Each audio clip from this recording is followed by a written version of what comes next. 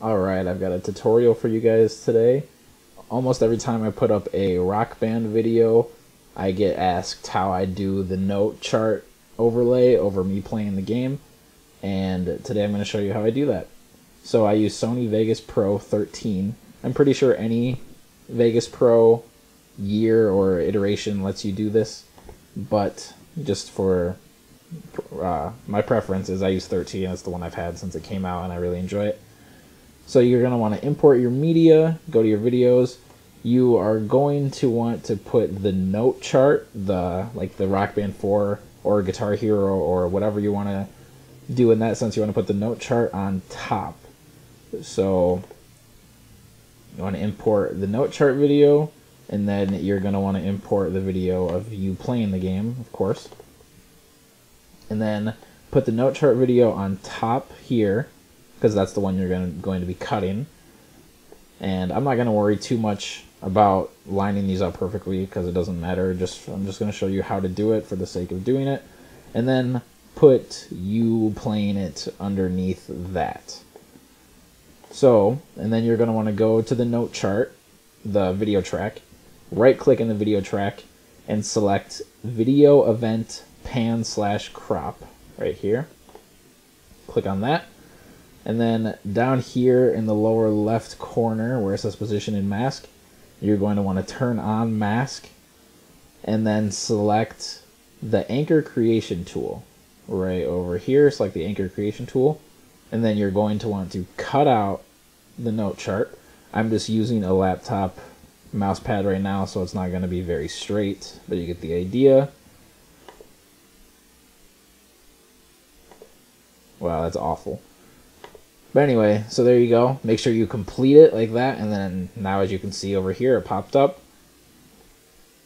And then, just if you want to, you can make it look nice. I like to put a out feather type on it, and then just to make that a little bit so it doesn't just look so straight edge, it looks a little bit nicer than that. And then you want to click over here to position, and then you can just drag it around the screen however you like. I like to set mine over there. And then you can save the preset if you would like. So if you save the preset, then it'll have it automatically set, and then you can just select it from the drop down menu right here, so you don't have to cut it out every time. You can just click on it and it'll be set to go. And then that's it. And then of course try to line it up perfectly so it looks like you are playing it along with the note chart. And like obviously you can do that. That's very easy to figure out. I don't think I should have to explain that in this tutorial. But if so, let me know how to line up tracks and make the video and put it all together. And then also, if you want to add the score, you can do the same thing except just cut out the score instead of the note chart. But I'm pretty sure you have to do a separate video track for that. So if you want to do that, you can just move the video track of you playing down and then insert a new video track above it. Make sure that the video of you playing is on the very bottom. All the game screens have to be on top of you playing, so then you can cut them out and have it just show what you want it to show. So you playing can be behind it. And if you want to do, like I said, if you want to have the score in there, you can't do two videos. You can't do two event pan/crops in one note chart. You might be able to, but I haven't really taken the time to figure that out. It might be really easy, but just for the sake of this, it's also very simple to just add a video chart. You can just go up here, insert video track, and then you put the screen back in,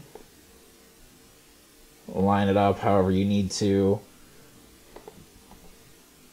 Video event pan/crop, turn mask on, make sure you have the Anchor Creation tool, cut out the score, make sure you complete that like that, and then there's your score. Remember, it's the out feather type, at least that's the one I like to do. Turn it up just a little bit, and then click over down here in position, and then you can place it wherever you think looks good. And that should be it. Then when you get to the end, if you want, You can turn off the event, the cropping of the event if you want, so you can have just the full game screen displayed afterwards. And that should be pretty much everything. So if I forgot anything, or if you want me to explain something a little bit more clearly, please let me know. I love to answer your comments, and thank you for watching. And of course, subscribe right here on Get Some Games.